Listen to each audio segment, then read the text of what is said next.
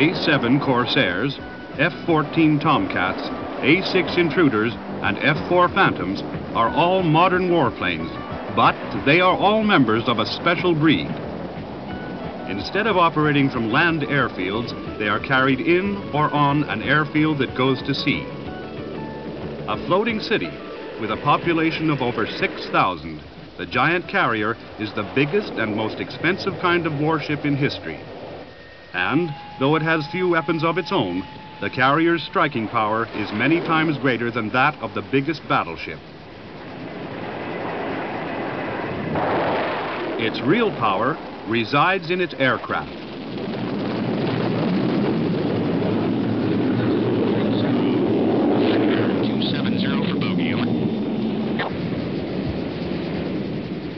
The F-4 Phantom, for instance, became operational with the U.S. Navy in 1961. Yet, even in the mid-60s, here, looking astern from the USS Forrestal, it was still quite a new shape in the sky. Noted for its smoky J-79 engines, an F-4B comes in at a steady 150 miles per hour and slams onto the deck.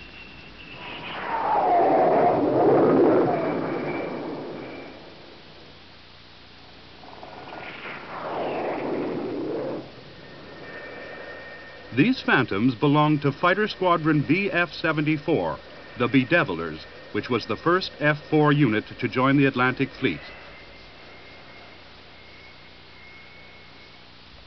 The detailed pre-mission briefing is usually a model of routine efficiency. This is followed by the flight crews completing the process of donning survival equipment over their flying suits.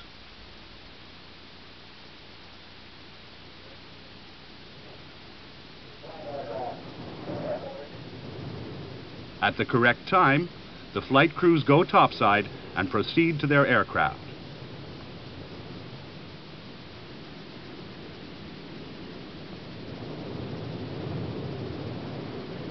Each flight crew takes care to check its airplane and its ordnance, and then they board their Phantom. The exact launch weight of the aircraft is chalked up for the catapult control team.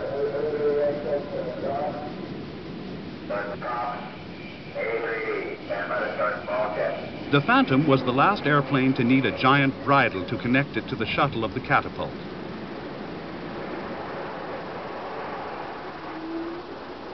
The bridle pulls the Phantom from two strong forgings under the roots of the wings, and though it costs many hundreds of dollars, it is used only once, because it goes into the ocean at the same time as the airplane goes into the sky. With canopies closed and checks completed, the Phantom taxis to the allotted catapult.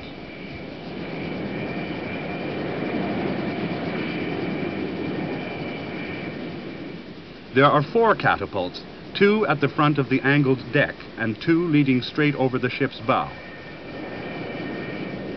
After the previous launch, the solid steel shuttle is sent back to its starting point. The flight deck director positions each airplane for launch. In the case of the F-4, the twin nose wheels have to pass over the shuttle and drop back onto the deck.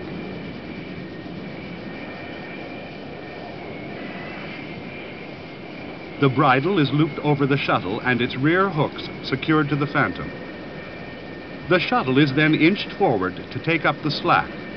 while the Phantom's nose gear is extended to its full height to jack the airplane up to takeoff attitude.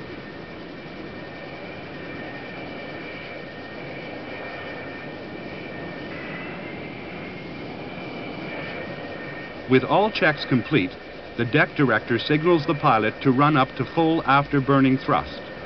In seconds, the power is on. The director drops to one knee and points down the deck.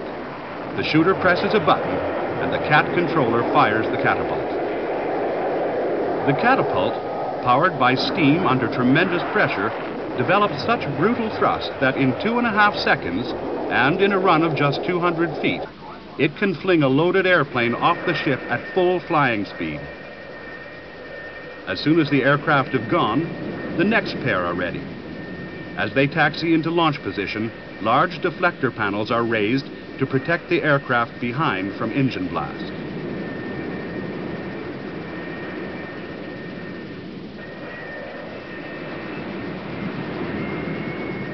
Once again, back comes the shuttle. Over goes the nose gear.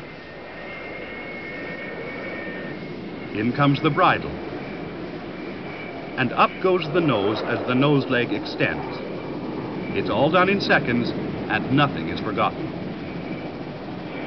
In this case, 4 aircraft, 3 F-4Js and an A-4, are launched almost simultaneously.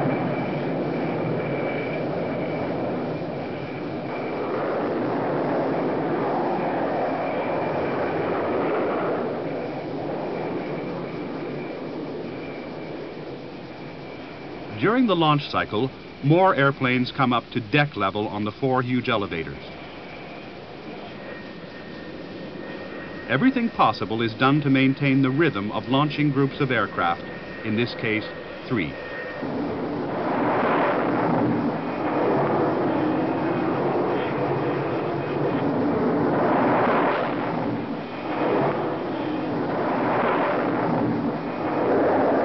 The result is perhaps 30 or 40 aircraft going about their business, protecting the battle group, searching ahead for submarines, maintaining radar surveillance, and flying many other kinds of missions.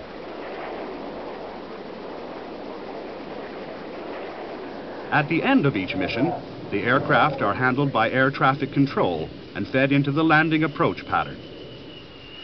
The approach has to be right in attitude, height, rate of descent, engine power, and obviously in keeping exactly lined up with the flight deck.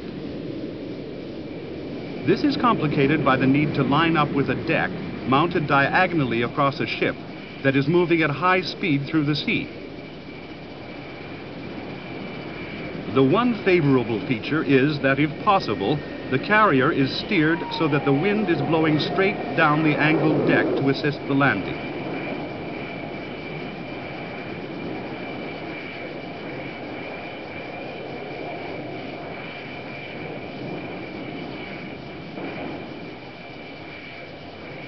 Every arrival is studied through binoculars to check that the landing gear, flaps, air brakes, hook, and wing sweep are in the correct configuration, and the aircraft is then talked down by the LSO, or Landing Signals Officer. The pilot tries to grab number 3 wire, and the latest fighters hit the wire at over 150 miles per hour.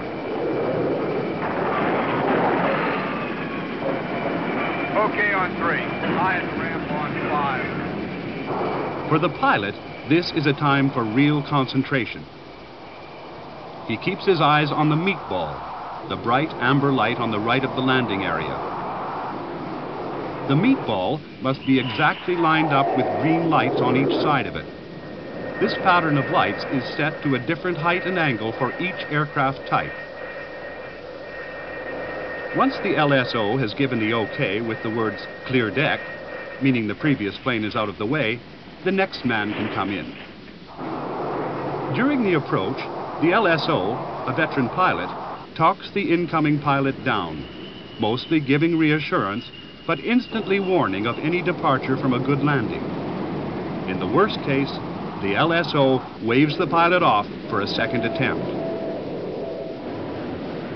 As soon as the aircraft comes to rest, The deck crew rush up and remove the cable from the hook. The plane taxis forward out of the way, and the crew disembark. Often, after recovery back on deck, an aircraft is struck down below for maintenance.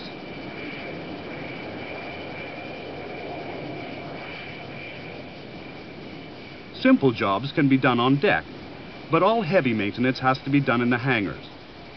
The giant U.S. carriers have 3.5 acres of hangar, enough for about half the carrier's complement of aircraft. The biggest and latest U.S. carriers can carry over 90 aircraft. The flight deck, compared with a land air base, is very small. Therefore, every movement on deck has to be choreographed as accurately as a ballet to move everything to the right place at the right time. To see a great carrier at work is like watching a huge, well-oiled machine. Aircraft are fueled, loaded with quadruple launchers for Zuni rockets, and with Mark 82 slick general-purpose bombs. All is made ready for the careful walk-round inspection undertaken by each pilot. His entry into the cockpit is accurately timed. Everything aboard the plane must work, or it will miss its launch slot in a busy schedule. The USS Enterprise, CVN-65, demonstrates the launch of different aircraft from her 4 powerful steam catapults. First, an F-4J Phantom. Next, an A-4 Skyhawk on a practice attack mission. Then another F-4 to join up with the first.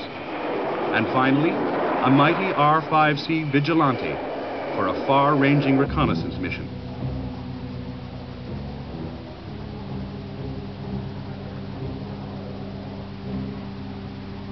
Navy A-4s were particularly active in Vietnam, such as here at Tan Lin, where they are peeling off in succession.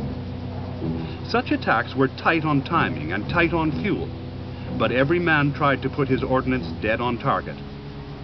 The left turn becomes a half roll to the inverted position, followed by an almost vertical dive to ensure maximum accuracy. Nothing pleased the pilot more than to hear the forward air controller exclaim, "You got him." Undoubtedly, the #1 naval warplane of the Vietnam War was the Phantom, often armed with the AGM-12 bullpup air-to-ground missile. Even early versions of the Phantom could carry 4 Sparrow and 4 Sidewinder air-to-air missiles. They were equipped with an outstanding multi-mode Westinghouse radar and an advanced bomb aiming system. Wisely, the Phantom was given a crew of 2. The pilot in the front cockpit had his hands full with flying the airplane and with selecting and arming the attack weapons. He was also busy keeping a constant lookout for other aircraft, especially hostile ones.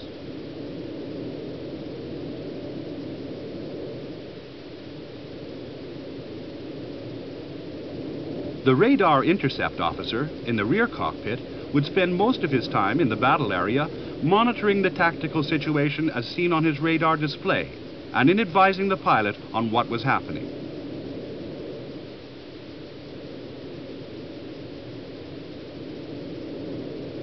The F-4 Phantom, in many versions, was one of the few aircraft to serve in Vietnam in both the fighter and attack roles, and there was also a reconnaissance variant.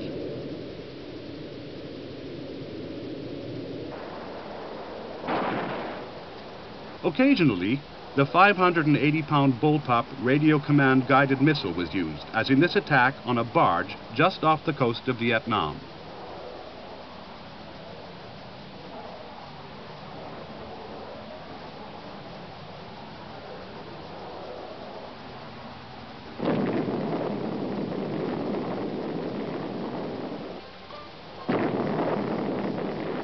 Eventually, much of Vietnam became covered with craters, mostly made by 500, 750, and 1,000-pound bombs.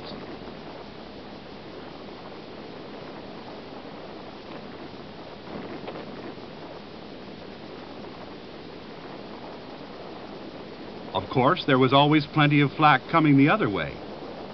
Small arms fire was usually intense enough to prevent airplanes flying below about 3,000 feet, unless there were special reasons. Aircraft often had to come low in spite of especially intense fire to hit the vital Tan Ho and Paul Doomer bridges in North Vietnam. One weapon used against the bridges by the Navy was the Walleye television-guided glide bomb.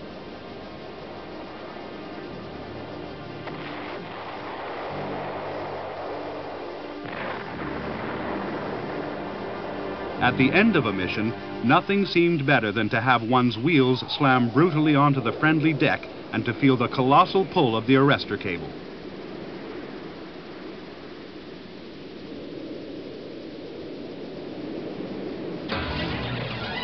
One of the best-loved fighters in the Navy was the Vought F-8 Crusader. It was the first supersonic aircraft to be based aboard carriers in 1957, and was faster and had longer range than the Air Force's F-100 Super Sabre, though fitted with the same engine. The F-8D version, fitted with retractable in-flight refueling probe, was the fastest of the F-8s, with a speed of 1,230 miles per hour. Early F-8s had an armament of 4 20mm cannon and 32 rockets. Later versions added 4 Sidewinder missiles on the sides of the fuselage and a better radar.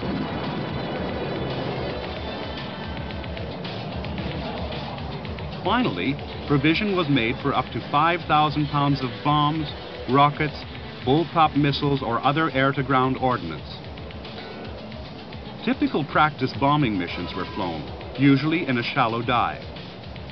The pilot used the gun sight in the depressed reticle mode to aim the bombs at the target.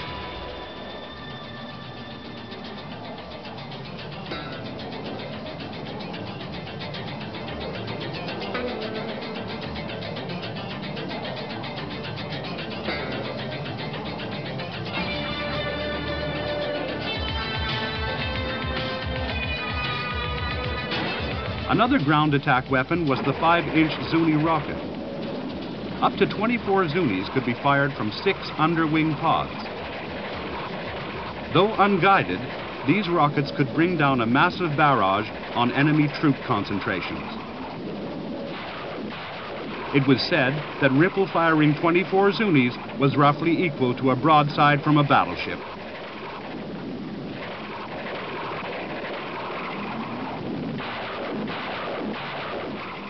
If necessary, to restore full air combat performance, the empty Zuni launchers could be jettisoned, though they were usually brought back for refurbishing.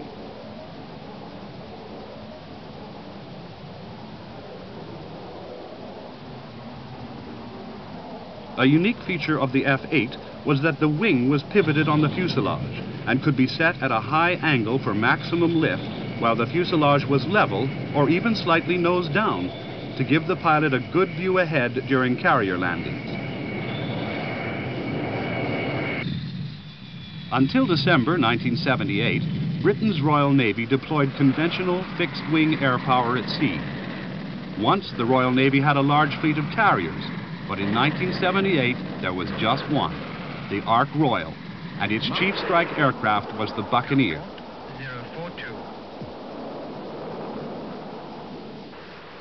The requirement which led to the Buccaneer was drafted as long ago as 1952. It was so far-sighted that it called for the ability to attack at the lowest possible level, approaching under the beams of hostile radars, which is a present-day tactical requirement. Crewed by a pilot and navigator, the Buccaneer has proved to be a most valuable aircraft, with sufficient fuel for far in excess of the specified combat radius of 400 miles. Without using the in-flight refueling probe above the nose, it can fly well over 2,000 miles, and what's more, it can carry 4,000 pounds of bombs faster at low level than any other aircraft, about 695 miles per hour. That's because the bomb load can be stowed in an internal weapons bay. If necessary, a further 12,000 pounds can be hung on wing pylons, or alternatively, these pylons can be used for Martel ground attack missiles or Sea Eagle anti-ship missiles. I've got the landfall. Starboard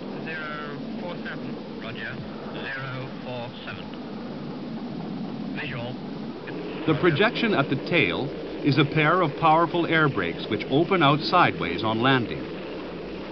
Buccaneers have now been in service for 25 years and are being completely upgraded and fitted with improved radar and other updated avionics.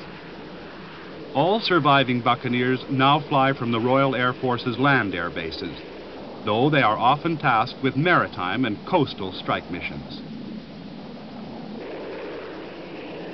Okay, I see the legs. Selected. Roger.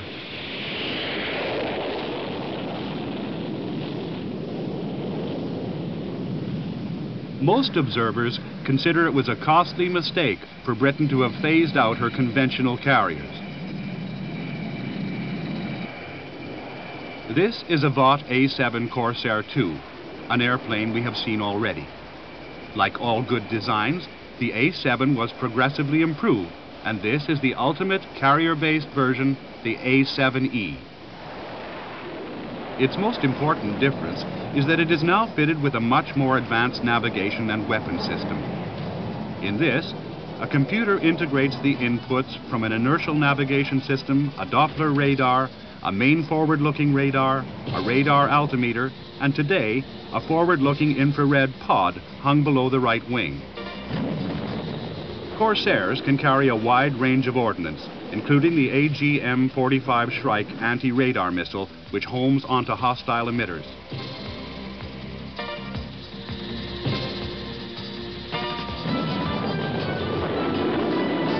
Another option is the AGM-65 Maverick, which can be guided by TV, infrared, or laser, and which has a good reputation for hitting its target. With the FLIR, forward-looking infrared, the A7E has excellent ability to find and attack targets at night or in bad weather. Corsairs are flown by many Navy and Marine light attack squadrons, operating from carriers such as USS America.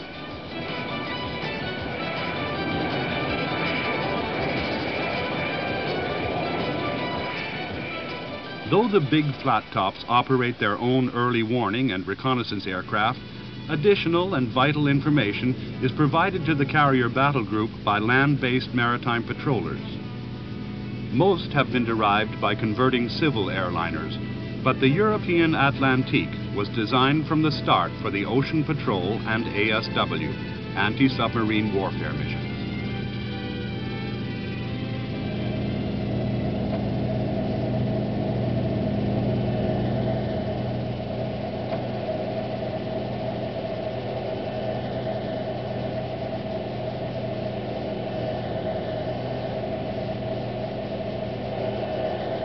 Features include a long wingspan, two 6,000 horsepower Rolls-Royce turboprop engines, and a spacious pressurized fuselage. There is plenty of room for the crew of 12, and a complete spare relief crew is carried for improved efficiency during an 18-hour mission.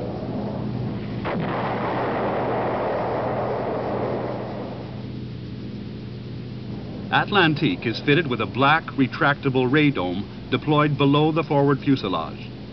In the nose is a visual search station. But the Atlantique's most important single task is ASW, and here the main sensor is the powerful radar.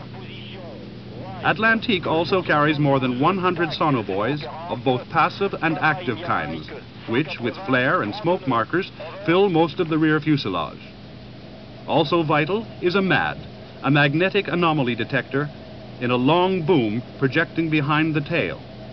ESM, electronic support measures, are also comprehensive.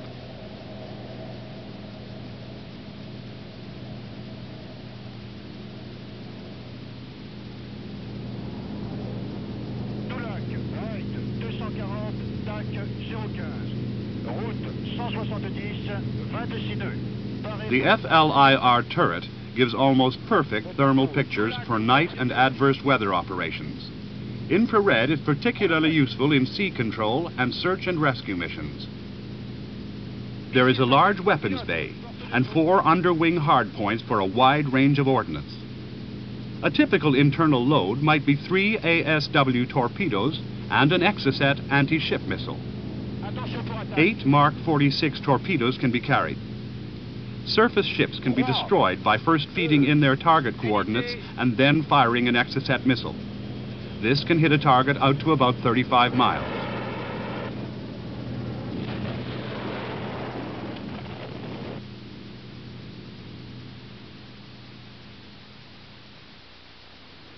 Britain's counterpart is the Nimrod, the biggest and most powerful of all current maritime patrol aircraft.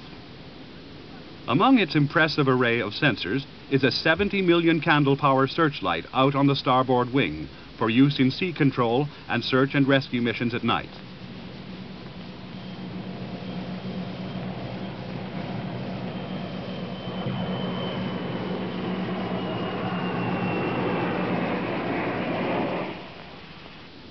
Under the rear fuselage are hinged flaps covering vertical reconnaissance cameras. The crew can also aim handheld cameras from bulged observation windows. The main sensor is the searchwater radar in the nose. Almost every kind of sonobuoy can be carried, and Nimrod is fitted with a MAD in the long tail boom and electronic support measures on top of the vertical tail.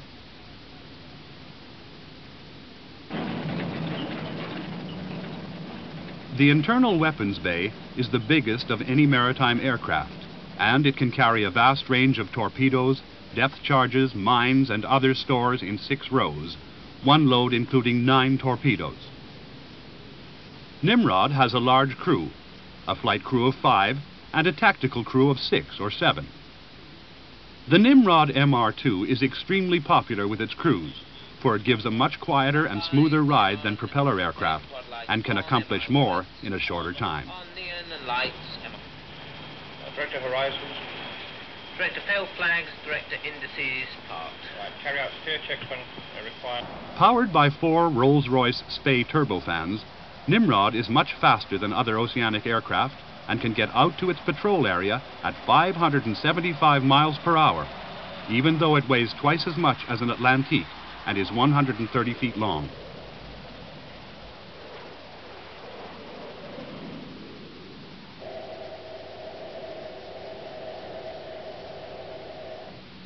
Unlike other maritime aircraft, it can hold station at a radius of over 1,500 miles for as long as 5 hours.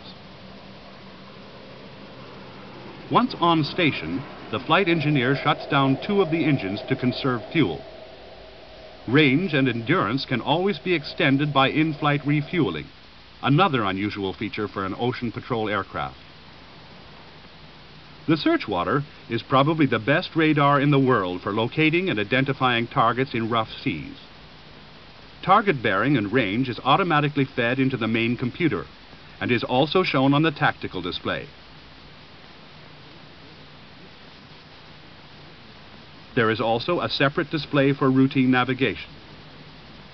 In the rear fuselage are the stores of sonobuoys, more extensive than in any other aircraft. They include the Australian Barra, Canadian Tandem, American Buoys, and the ultrasonobuoy, with performance similar to helicopter dipping sonar. The computers record which launchers are ready to fire.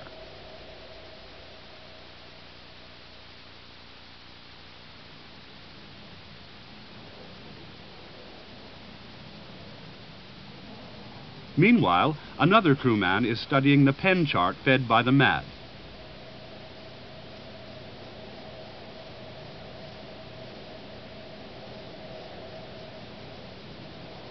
As soon as a contact is obtained, a smoke marker can be retrofired so that the spot is accurately marked.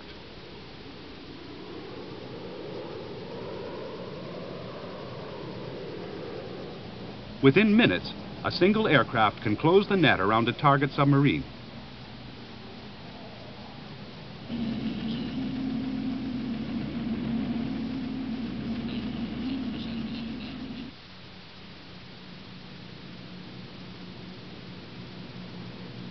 At the exact moment, Nimrod can release a parachute-braked anti-submarine torpedo, such as the new Stingray.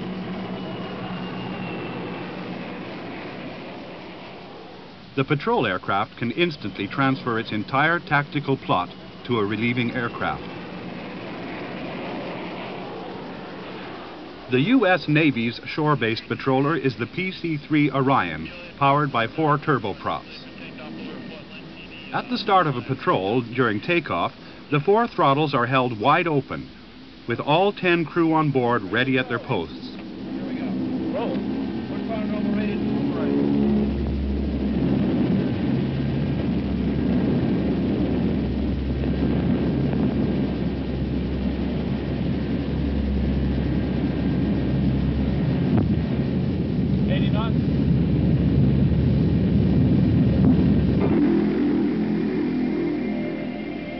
The P-3 can patrol for 3 hours at a radius of 1,500 miles.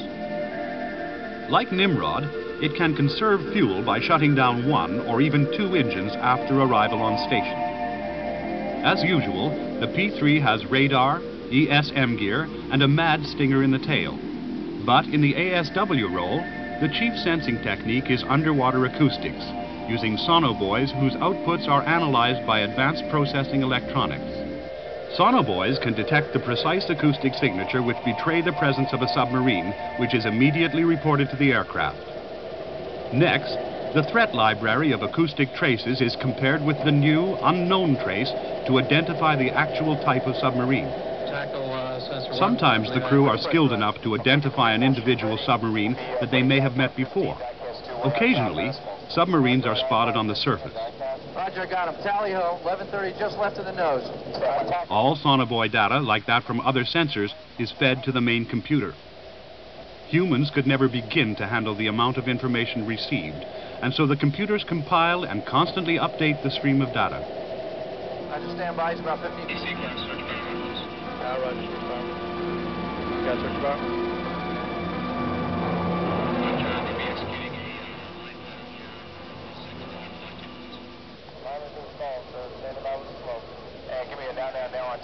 Roger, stand by, about 10 seconds. And it looks like he's getting ready to go down. He's going to be going down on it. 5 seconds. Mark on top. Now. Each P-3C can carry up to 10 tons of weapons in a shallow internal bay and on 10 underwing pylons. The load can include 8 anti-submarine torpedoes and 3 nuclear depth charges.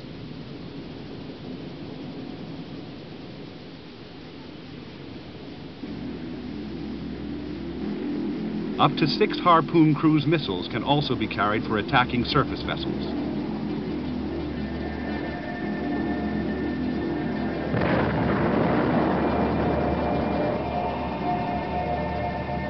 Like other patrol aircraft, the P-3's duties range from putting down a geometrically correct barrier pattern of sonobuoys, to humanitarian search and rescue, or police duties, such as offshore surveillance and anti-smuggling missions.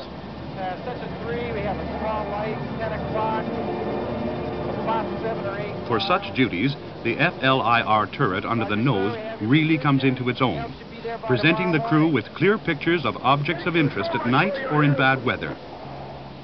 Every bit of data gathered by the sensors can be transmitted to a shore base, a friendly ship, or another P-3C, and in any case, everything is recorded on tape for subsequent analysis and for updating threat libraries.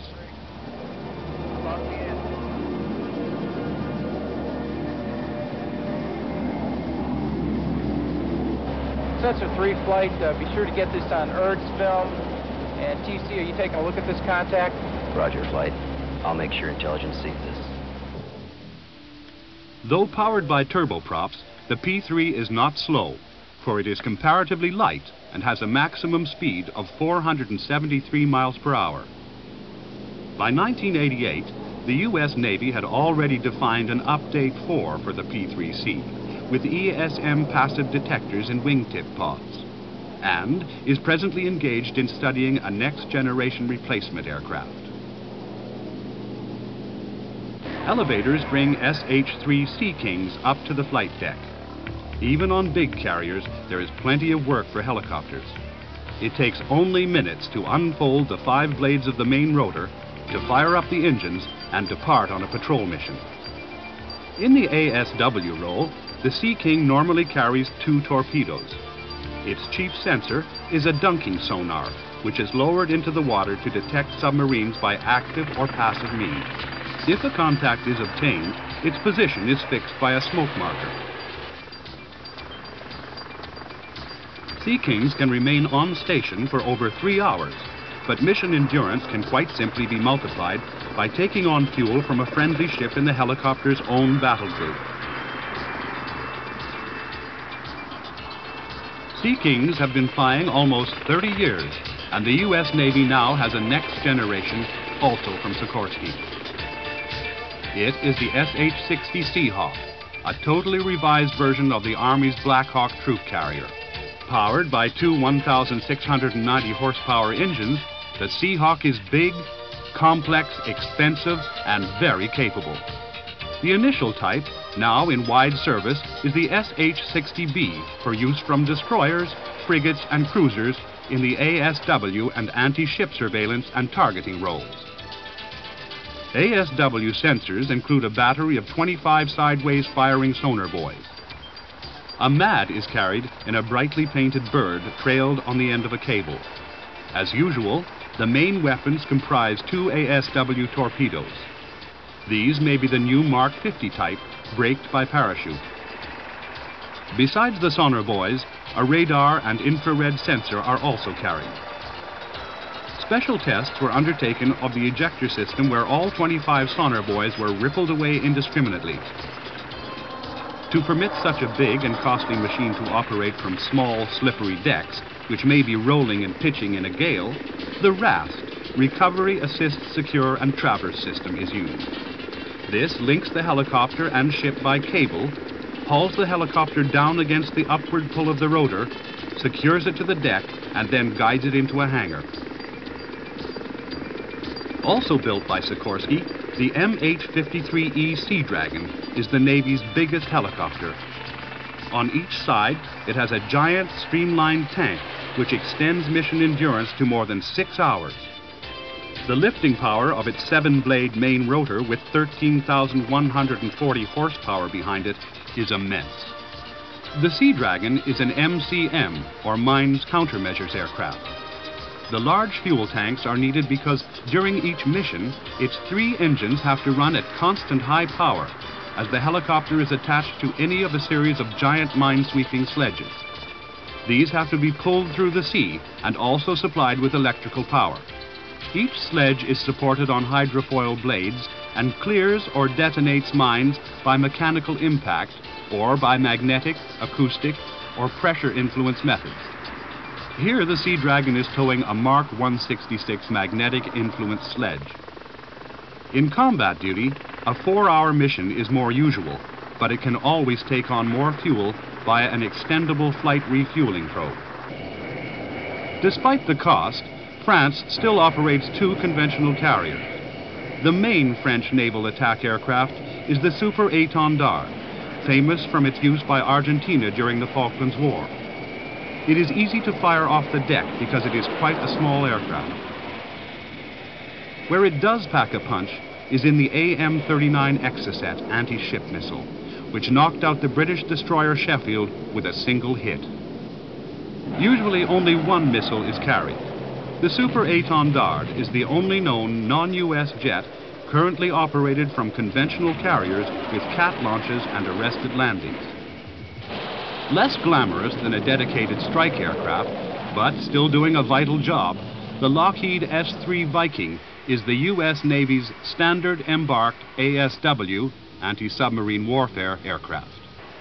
To do its job, it has to package into one small airframe a flight crew of 2, a tactical crew of 2, a radar, MAD gear, and a mass of sonobuoys and acoustic subsystems.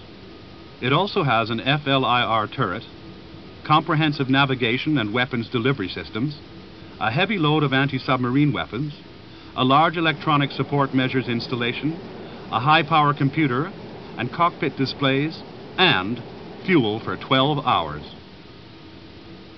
The chief ASW sensors are, as usual, the sonobuoys.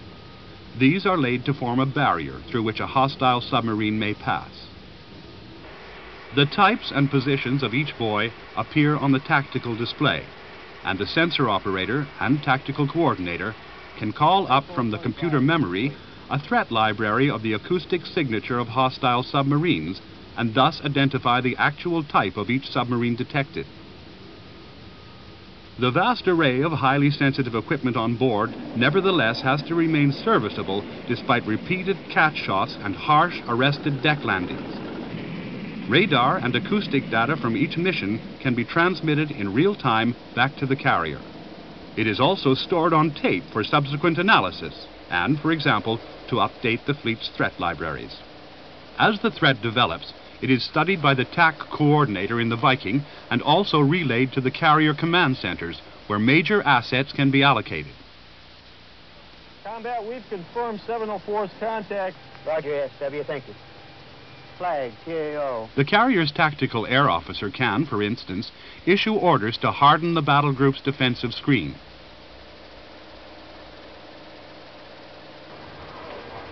Admiral Flag, TAO. The S-3's economical turbofans burn little fuel at the 160 knots loiter speed, but can immediately slam to full power, turning the long span machine into a surprisingly agile foe. The ESM pods on the wingtips listen to all hostile emitters, such as weapon guidance signals, radars and communications, and feed the locations and types of each source into the tactical plot. The mad boom can be seen extended behind the tail, where it can detect small anomalies in the Earth's magnetic field caused by a submerged submarine.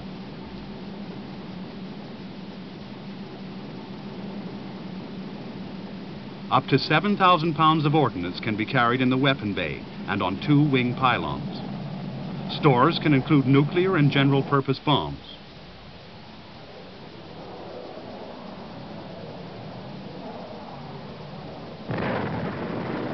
Mines and rockets can also be used. ASW torpedoes are usually carried for naval attacks, as are Harpoon anti-ship cruise missiles. As if 12 hours were not enough, the mission can be extended by plugging into the refueling drogue trailed by a KA-6D intruder tanker.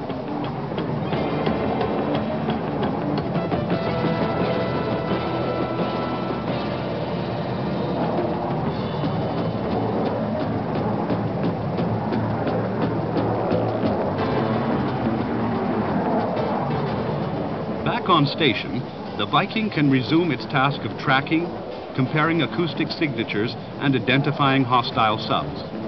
The combined information from different sonar sources give range and direction of the target, and the net can be quickly closed.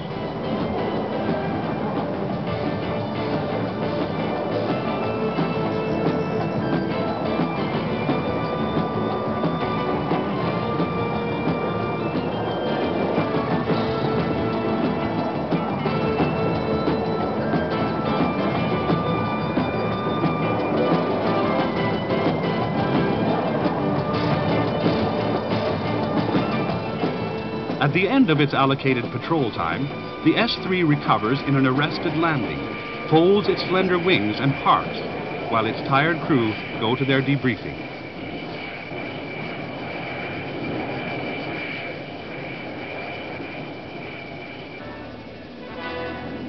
One of the longest operational careers is that of the Grumman A-6 Intruder. Introduced in 1965 at the same time as Britain's Buccaneer, and designed to fly the same mission, it is likely to fly on to the end of the century. For many years, the standard aircraft has been the A-6E, powered like its predecessors by 2 J-52 turbojets, but progressively updated in avionics. Unlike the Buccaneer, the A-6E carries all its weapons externally, up to 18,000 pounds being theoretically possible on 5 hardpoints.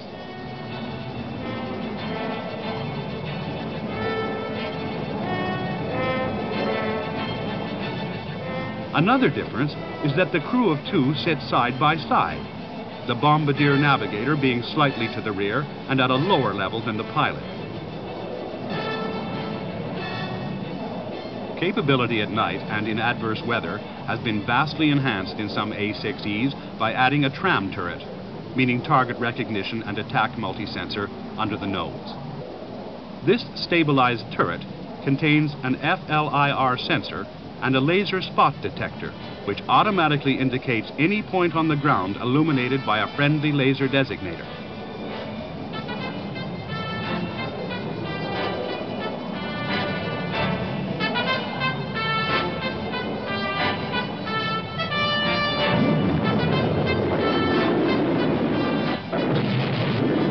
Boeing is supplying new carbon fiber wings for an initial batch of 102 A6Es and may re-wing the entire fleet. A possible total of 150 new A6Es are to be built by 1995, and throughout this period, the whole force will be updated, keeping them in the front line.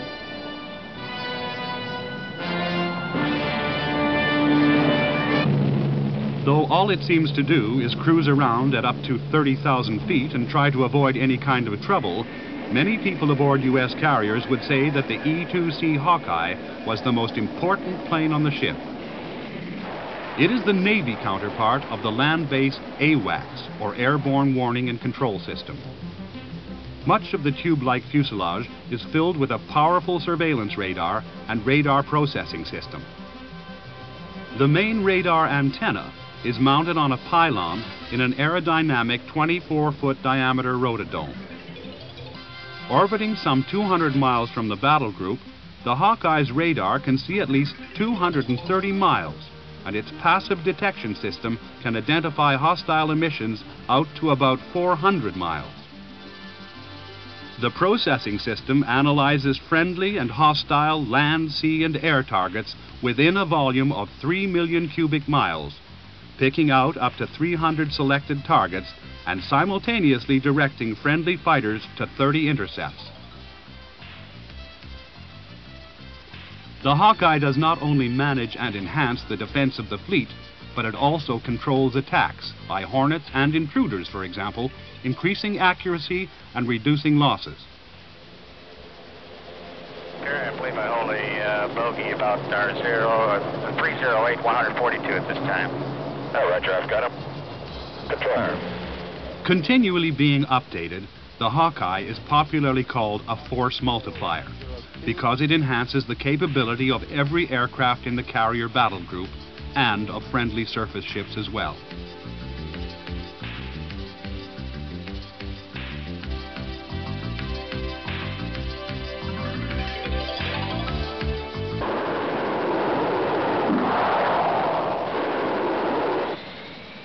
The brilliant Sea Harrier jet, which can fly off very small deck areas, stemmed from an airplane first flown in 1960, which pioneered the simple concept of having a powerful turbofan engine with 4 nozzles which can be directed backwards for thrust, downwards for lift, or slightly forward for reverse thrust. It was soon shown that the Sea Harrier was a viable proposition, able to operate from a small deck without any catapults, arrestor wires, or landing aids. And what's more, it can do it around the clock in a blizzard or fog, or other conditions that would reduce a huge, expensive carrier to a complete standstill. Both ashore and embarked, it is usual to make a VL, a vertical landing on a designated spot.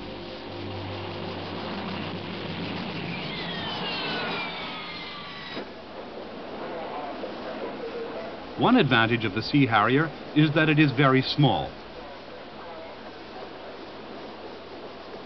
4 can move about the small hangar and on the elevators of Britain's Invincible-class ships without needing to fold their wings. The aircraft's nose radar, Blue Fox, proved effective in terrible conditions in the Falklands War, both for surface attack and air interception. In the forthcoming Sea Harrier FRS-2 update, it is being replaced by a bigger and more powerful radar, the Blue Vixen.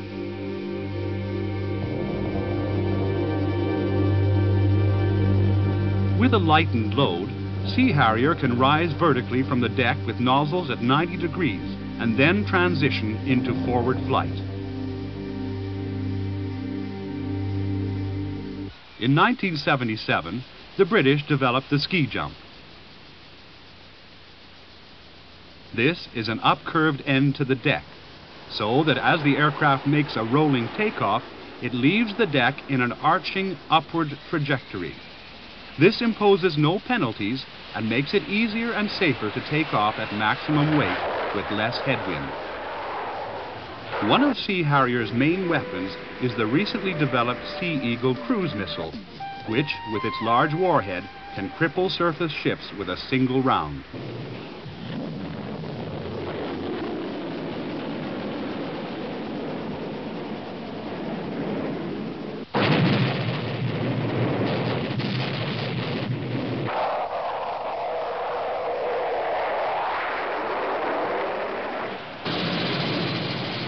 The shriek of F-404 engines announces the FA-18.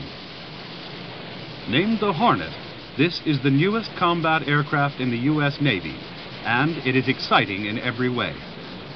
A Hornet in low visibility gray lines up on the catapult. The twin rudders automatically tow in towards each other. This increases drag but has the effect of putting a big download on the tail, raising the nose and keeping the airplane flying as it comes off the end of the flight deck. The barrier comes up. The engines slam into maximum dry power, and with an urgent scream, the Hornet is flung off the bows and into the sky.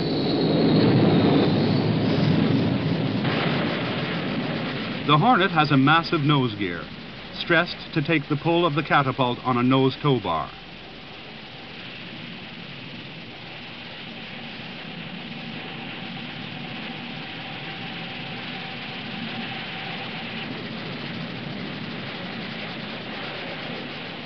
With the tow bar, there is no need for the flight deck crews to wrestle with a bridle. Again, Hornet is flung into the air, and with light loads, there is no need to select full afterburner.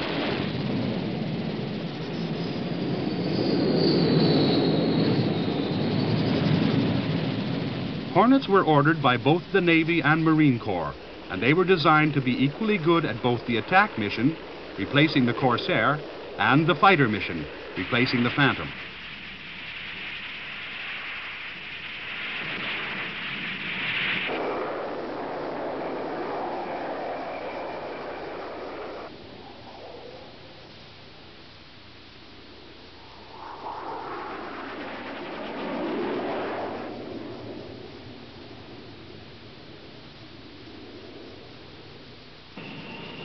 As the Hornet hits the deck, the note of the engine suddenly changes, because this is one of the most responsive engines ever made, and that's important for carrier operations.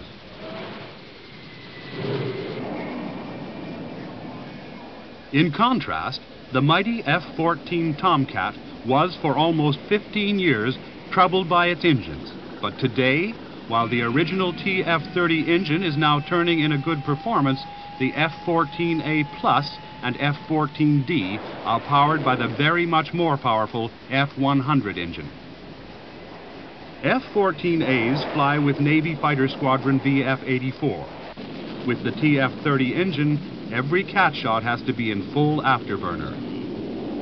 Despite its great size, the F-14 is a most agile fighter, its pivoted wings being automatically positioned by a computerized program for maximum flight performance up to Mach 2.34.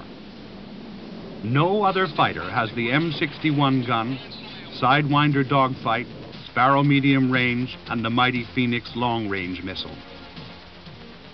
Each F-14 can pick out 6 hostile aircraft at a range of over 100 miles and fire 6 Phoenix at them from that distance. Each Phoenix is guided to its own target.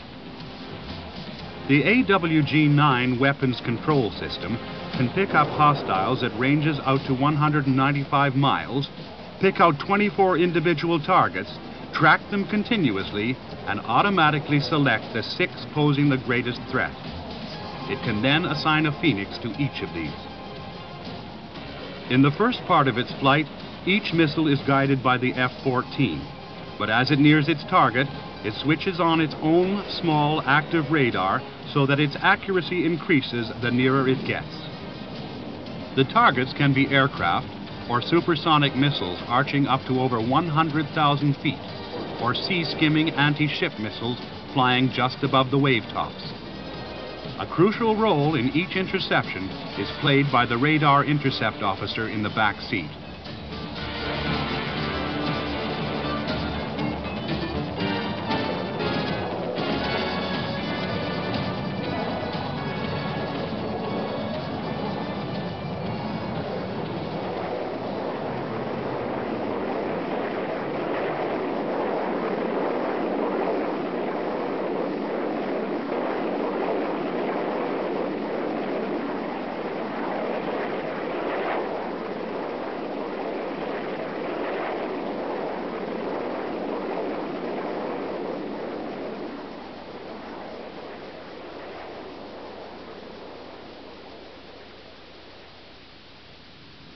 AIM-7 Sparrow missiles, AIM-54 Phoenix missiles, and 675 rounds of 20mm ammunition for the M61 gun are loaded into the left side of the fuselage.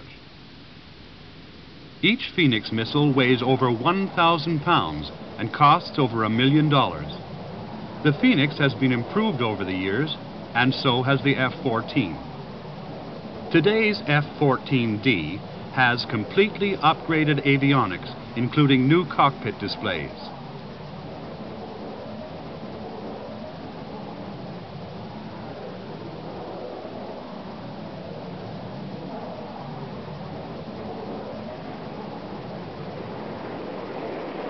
Other improvements include the new Martin Baker Navy ejection seat and the F-110 engine, which not only gives much more power, but also burns so much less fuel that combat air patrol time is extended by 35%. Also, deck-launched intercept radius is extended by an amazing 60%.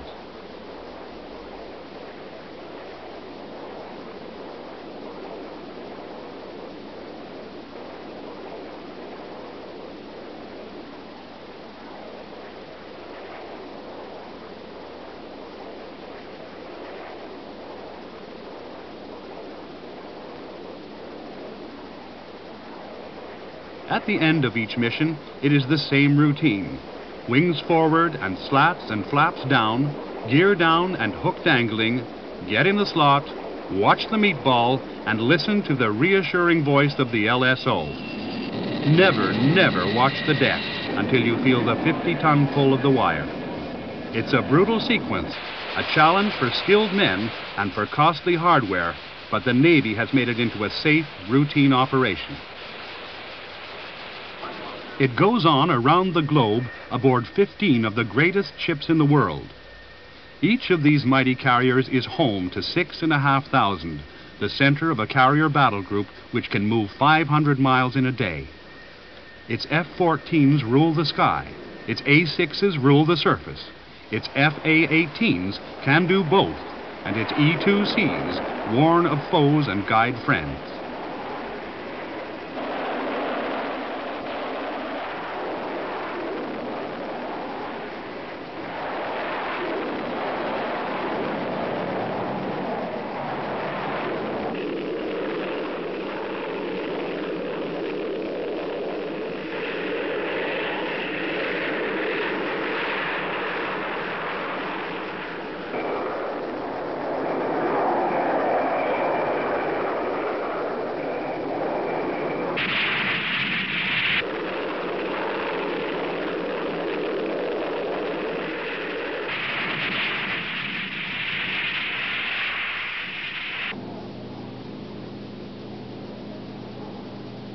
Sensor 1, I believe I am. We're depressurized. Okay, get the free-fall chute ready.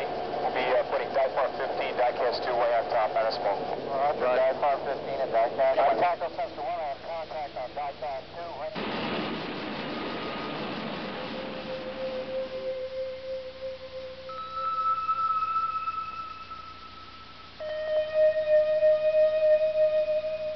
The area covered by a carrier battle group is huge. If a carrier were to be in Washington, D.C., its escorting frigates and guided missile cruisers would be as far apart as Pennsylvania, the southern part of Virginia, or West Virginia.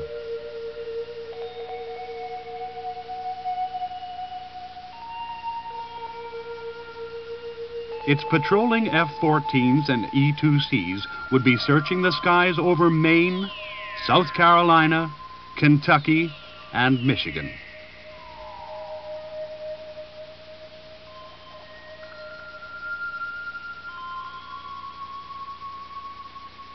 Its S-3 Vikings would be sub-hunting far ahead in Ohio, while its A-6E Intruders would be hitting targets in Missouri or Illinois.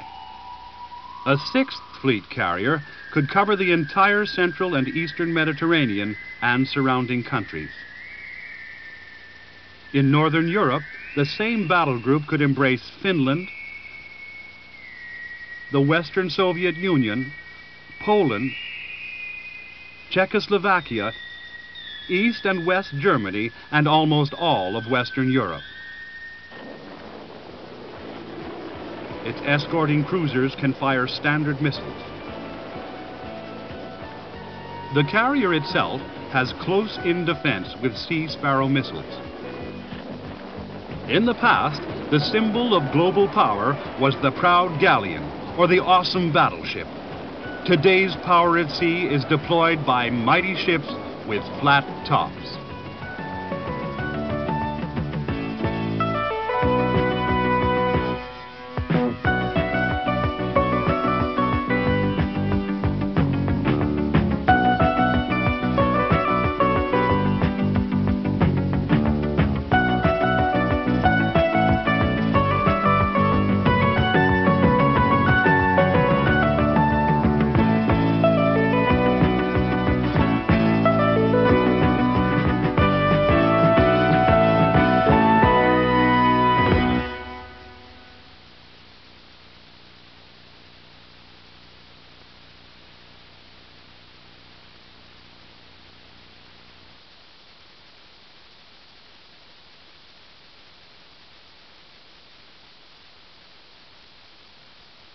On January 4th, 1989, two U.S. Navy F-14 Tomcats flying a routine patrol over the Mediterranean were unexpectedly challenged by a pair of Libyan MiG-23 floggers. Was this a hostile confrontation? At that moment, there was no way to know. The Libyan MiGs were still 70 miles away. Following strict orders to avoid combat unless absolutely necessary, the Navy F-14 pilots turned to avoid the MiGs. Normally, the MiGs would have followed suit. But on January 4th, the Libyan MiGs chose instead to maintain a collision course with the U.S. Tomcats. 5 times the U.S. pilots veered their jets away. 5 times the Libyans mirrored their every move. Closing at incredible speeds, the Tomcats and MiGs ultimately clashed in a supersonic dogfight. In the end, both MiGs were destroyed before either could fire a shot. What you're about to hear and see is the actual video recording of that showdown, just as it was seen by the pilot of the lead U.S. F-14. With today's supersonic fighters, pilots must rely primarily on highly sophisticated radar. As you will see, the enemy MiGs come into sight only in the last moments of battle. Here is the official Defense Department recording from the F-14s. Visual contact is about 6 minutes away. The camera activates at a distance of 30 miles. Now, prepare to see and hear the shoot-down over the Mediterranean as if you were there in the cockpit.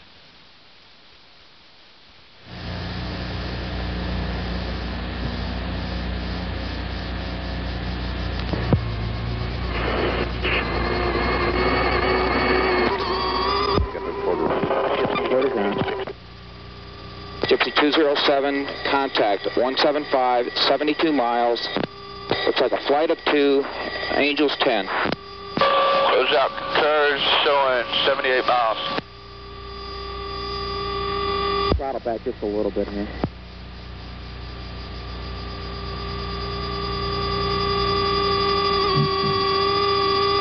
James closeout shows 25 miles separation, turn inbound.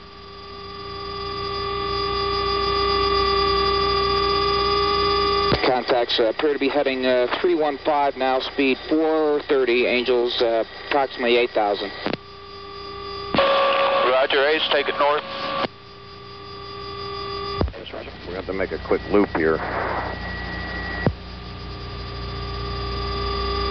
Starboard, I'm going to give you collision here. Okay, come starboard about 40.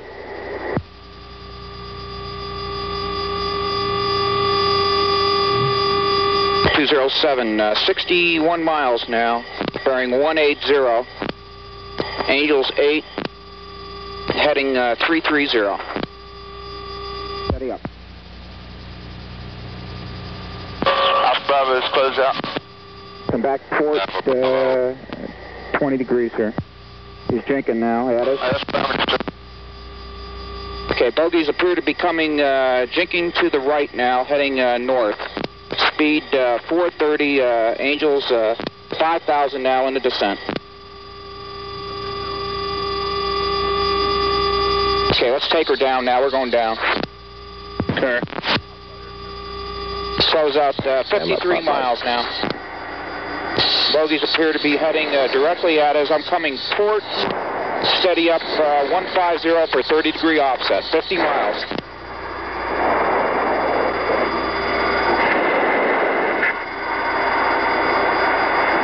.49 miles now. Speed 450. Angels 9. I'm going down to 3. Crossing back over. Roger. Roger that. 30-degree offset now. Bogies heading 340, speed 500. Let's accelerate. Okay, they look like they're at 9,000 feet now. Roger. Bogies have jinked back into us now. Let's come starboard 30 degrees the other side. Coming starboard. Say your Angels. Hands joined on set station. Roger. Angels now 11. Steady up.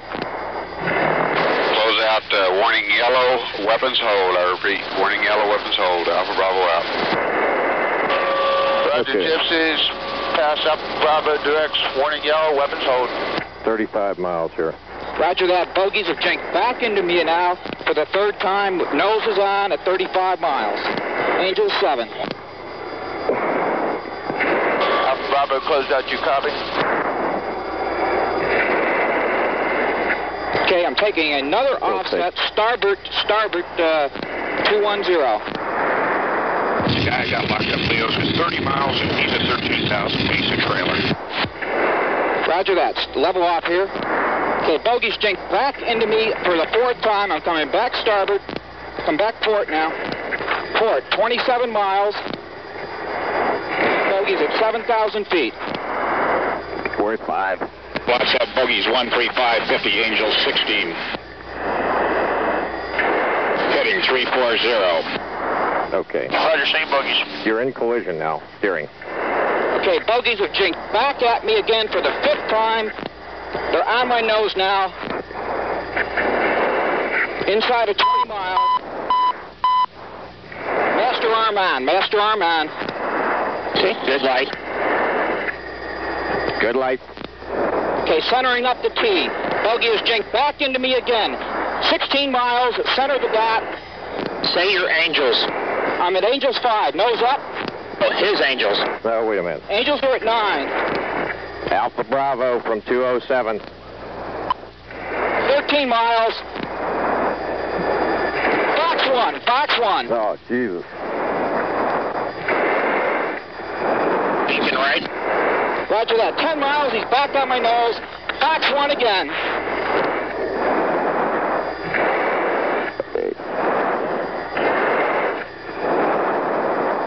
Watching them up. 6 miles. 6 miles. Tally 2. Tally 2. Turning into me.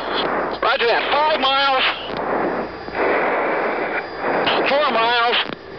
Okay, he's got a missile off. Breaking right.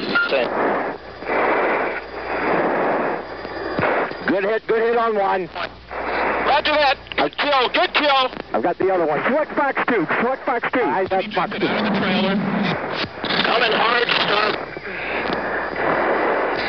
So fucking shoot him. I don't got a tone. Got the second one. I got the second one on the nose right now. Okay, I'm high cover on you. Lock him up. Lock him up. Man, shoot him, Fox 2. I can't. I don't have a fucking tone. So what?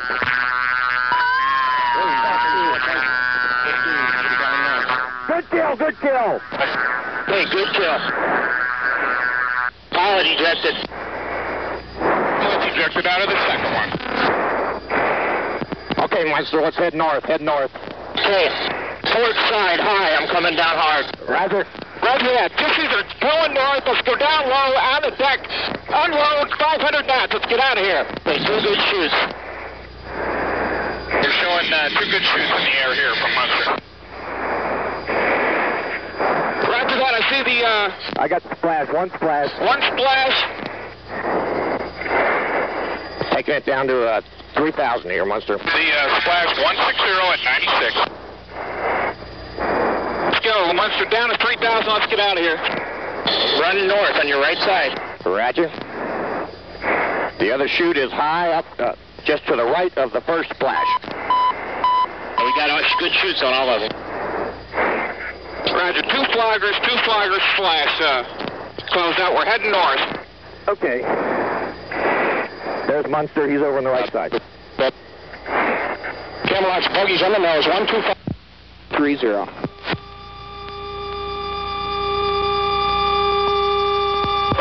Bravo is closed out.